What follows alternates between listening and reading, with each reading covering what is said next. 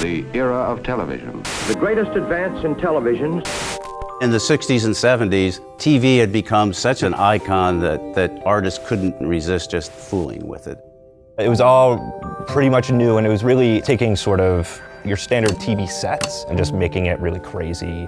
But the inherent vice of televisions is it is a consumer electronic. Unlike painting and sculptures, these electronic pieces, they could just go anytime. That was always the big threat to this in a museum. You have these pieces that, if it breaks down, what do you do? The first person we call is C.T. Louis.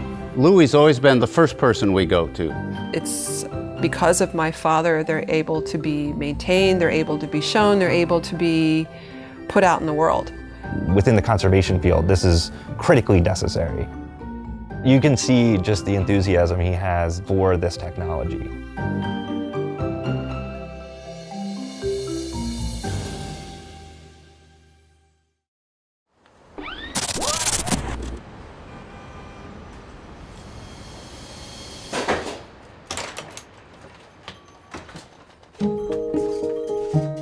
My name is Chi-Ten Louis. I'm an electrical engineer and technician.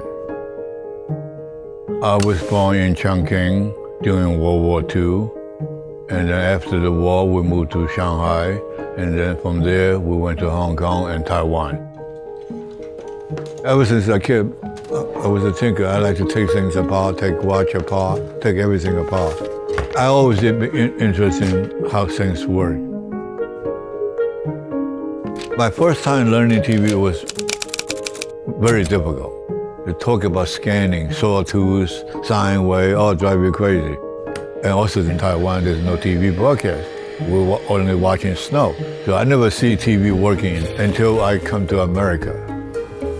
The easiest job for me to do is TV repair shop. I go in there and right away they hire me, I repair TV, and that's how I make a living.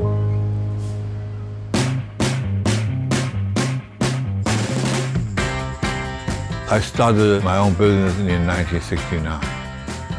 My place basically is like a hub for video customers. All the artists meet here because I show all the new equipment. When people started using video, it was sort of this experimental media. So everybody was sort of wanting to know how it worked, what you could do with it. People like Andy Warhol, John Lennon, they bought equipment from me. That's how I meet Woody Allen or Shirley Clark. For instance, Coppola come visit my shop every weekend. My talent is also take the equipment, custom fit to what they like. It's a lot of fun to work with them. Today, my most of work is conservation for museum. Any art involving electronics, they come to me. They want to maintain original art. So my job is to refurbish them, try to maintain the same look. Most of the time, the TVs, they burn out or the electronic component failure. I also know where to get parts. I know if this tube doesn't work, I know what to substitute. They're calling me because of my reputation with the original artist. Any major institution that has video art, probably my father has touched in some way. I help MoMA, The Whitney, Guggenheim. the Met. I want to keep all the artists' artwork alive. That's my job, I think. That's my duty. And they keep me alive. As long as I could do that, it's really a lot of fun.